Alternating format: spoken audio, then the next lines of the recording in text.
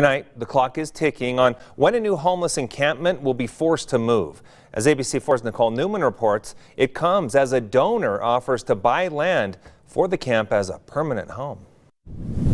Camp Last Hope was set up less than 2 weeks ago. Today, it was given notice it has to tear down by next Wednesday. This afternoon, a group of men identifying themselves as employees of Union Pacific Railroad showed up at Camp Last Hope. The homeless encampment is located near 1276 South and 500 West in Salt Lake City. We're giving you till next Wednesday the 30th because you are on private property. But we're not going to put up with that. And that's exactly why we're going to stand firm here.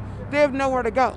ABC4 first visited the camp on Friday. It's when we met Bless. She's one of 4 pregnant women living in the camp. We're trying to build a community where we don't have that, where we don't have people that are going to beat us or rape us or hurt us or do whatever. The men who showed up today identified themselves as special agents from Union Pacific, and they say that these tracks are still active. We're special agents for the railroad, okay? So this needs to be removed or the railroad's going to come in with their equipment and remove everything. Thais Bellamy works directly with the unsheltered. They started walking through the campus. They started taking photos and everything, and they were like laughing. She says after Friday's report, a donor stepped up offering to raise money to buy land for the camp to permanently set up.